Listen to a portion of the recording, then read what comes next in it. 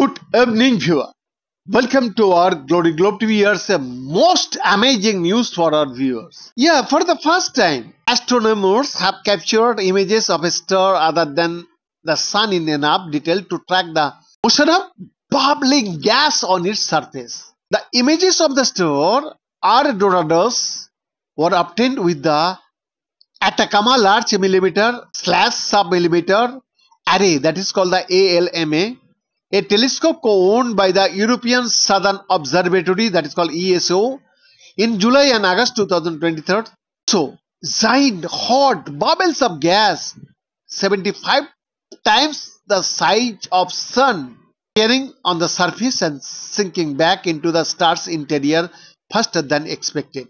This is the first time the bubbling surface of a real star can be shown in such a way, says Walter Blemings, a professor at Chalmers University of Technology, Sweden, and lead author of the study published today in Nature. We had never expected the data to be of such high quality that we could see so many details of the convection of the stellar surface. It produces energy in their course through nuclear fusion. This energy can be carried out towards the star's surface in huge hot bubbles of gas, then cool down and sink like a lava lamp.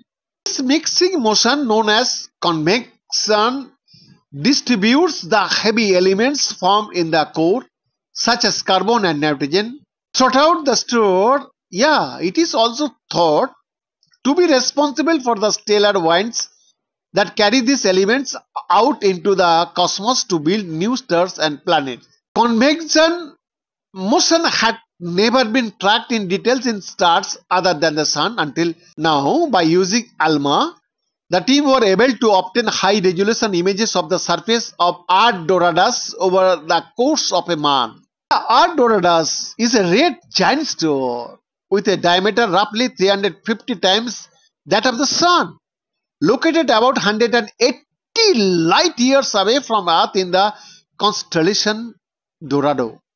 Its large size and proximity to Earth make it an ideal target for detailed observation.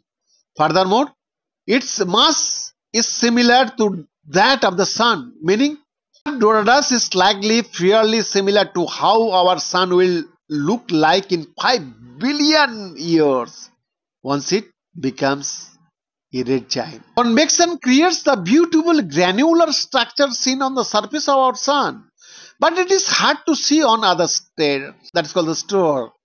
Adds Theo Kohori, a researcher at Chalmers who is a co-author of the study.